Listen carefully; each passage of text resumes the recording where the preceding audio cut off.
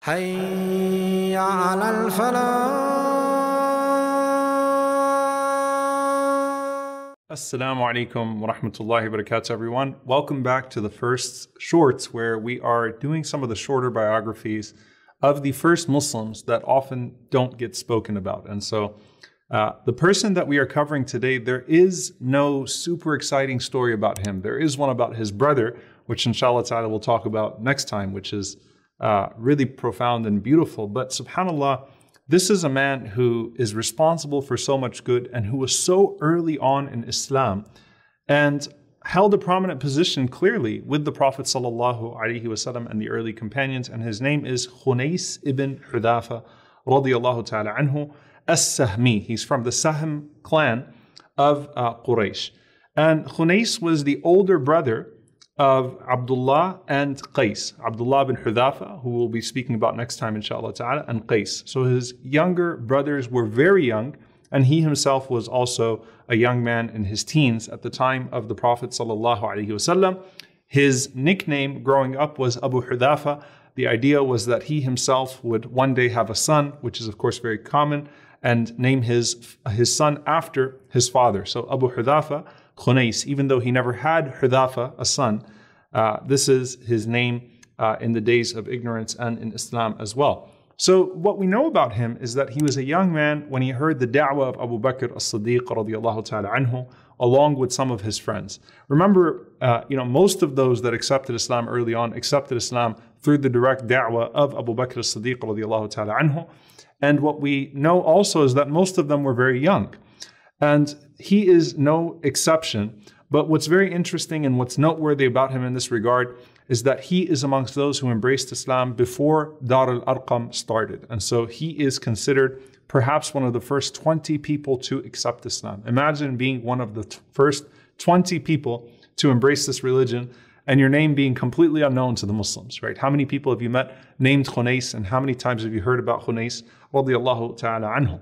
So he embraces Islam, and then he goes home, and sort of being the elder of his family, he also brings along his two younger brothers who were very young, children at the time, Abdullah and Qais, to embrace Islam with him. He also brings with him 7 of his cousins and 4 other members of Banu Sahm, of the Sahm clan, to embrace Islam. And he takes all of them. He is seen as their head, as their most senior person, at least amongst the Muslims. He takes all of them and he makes hijrah to Abyssinia. So he's from that noble group of people that made hijrah to Abyssinia to escape persecution and to preserve their religion through that migration.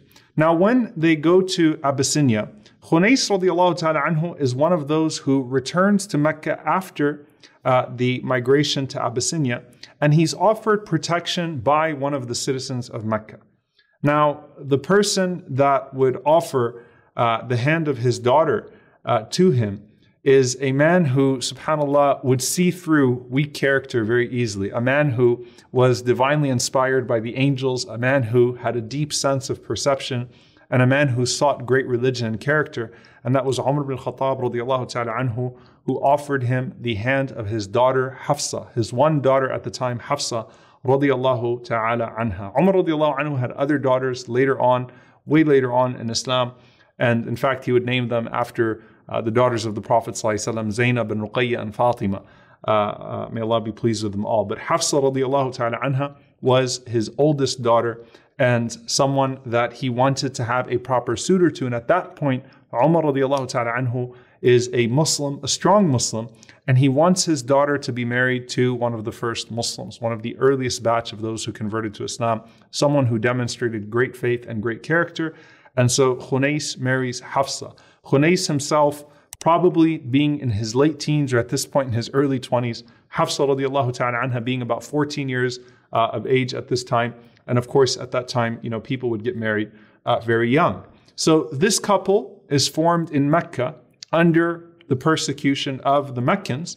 And when Umar radiallahu ta'ala anhu makes the hijrah to Al-Madinah, Khunais and Hafsa, may Allah be pleased with them both, and with Umar radiallahu ta'ala anhu, they joined him for the hijrah. So they were amongst that group that actually went with Umar ibn Khattab radiallahu ta'ala anhu to Al-Madinah at the time for the hijrah. And they stayed with a man by the name of Rifa'a ibn Abd al-Mundhir radiyallahu ta'ala anhu, and the Prophet sallallahu alaihi wasallam paired Khunais off with a man from the Ansar by the name of Abu Abs ibn Jabr radiyallahu ta'ala anhu, who was a brother-in-law of Muhammad ibn Maslama radiyallahu ta'ala anhu. So Khunais and Hafsa settle in their new life in Al-Madinah, this young couple, and Khunais becomes one of those who is near to the Prophet sallallahu alaihi wasallam, of course by virtue as well of his own father-in-law who embraced Islam after him, Umar radiyallahu ta'ala anhu.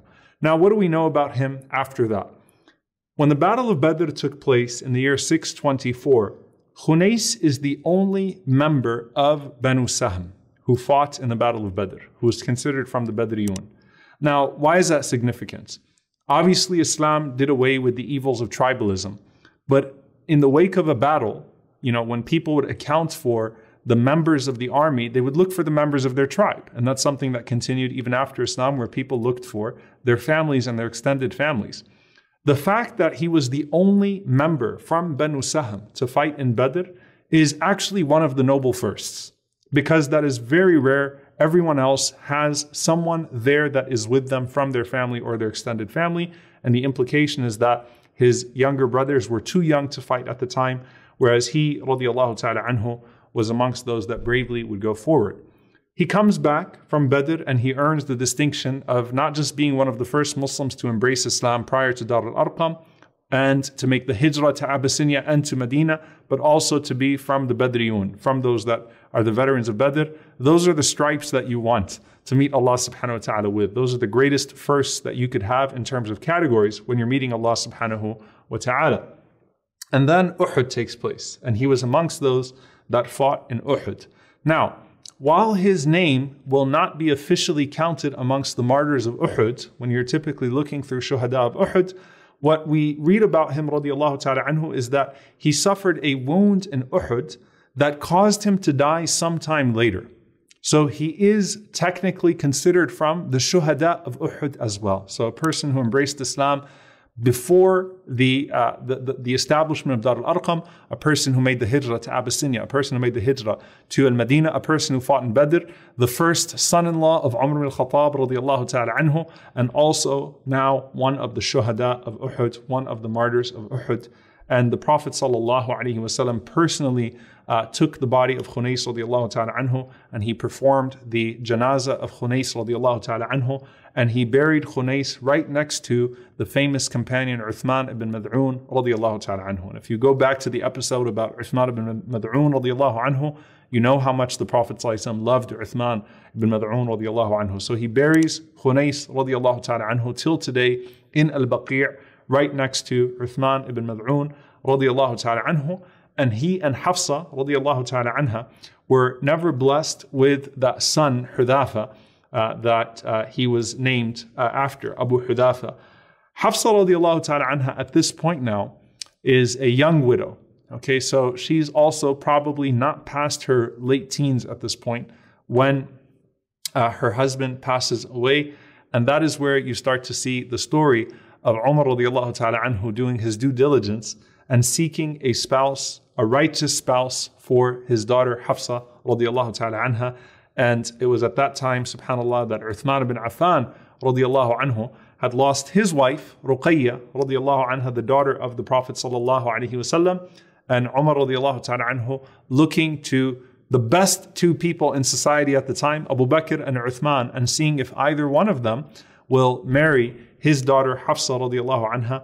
And instead, of course, the one who was better than all of them, the Prophet sallallahu alaihi wasallam, would marry Hafsa radiyallahu ta'ala anha, and Uthman radiyallahu ta'ala anhu would marry Kulthum, may Allah be pleased with her, the daughter of the Prophet sallallahu alaihi wasallam. So this is a man by the name of Khunais, and this is a great companion, a person who has all of the stripes, all of the categories, but subhanAllah, who is barely known to Muslim memory, and inshallah ta'ala that will change. And on top of that, subhanAllah, it is also important to point out, ad-dalu ala al-khayr, the one who guides to good, is like the one who commits it.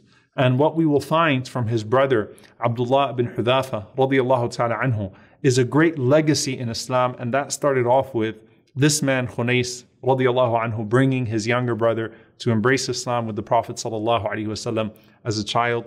And then he would dedicate himself to the Prophet sallallahu alaihi wasallam and to the spread of al-Islam. And inshallah ta'ala, we will talk about Abdullah bin Hudhafa radiallahu anhu, one of my favorite stories, next time. May Allah be pleased with Khunais, and may Allah be pleased with Hafsa, our mother, radiallahu anha, who one day we will do a long biography of. And may Allah be pleased with all of those who the Prophet ﷺ was pleased with. Allahumma ameen. Jazakumullahu khairan. See you all next time, inshallah. Assalamu alaikum wa rahmatullahi wa barakatuh.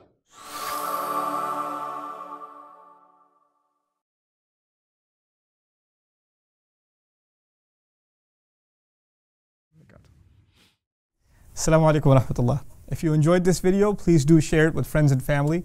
If you want to see more videos from this series, click on the box at the top. If you want to see other videos, click on the box at the bottom. And don't forget to hit the subscribe button. Thanks.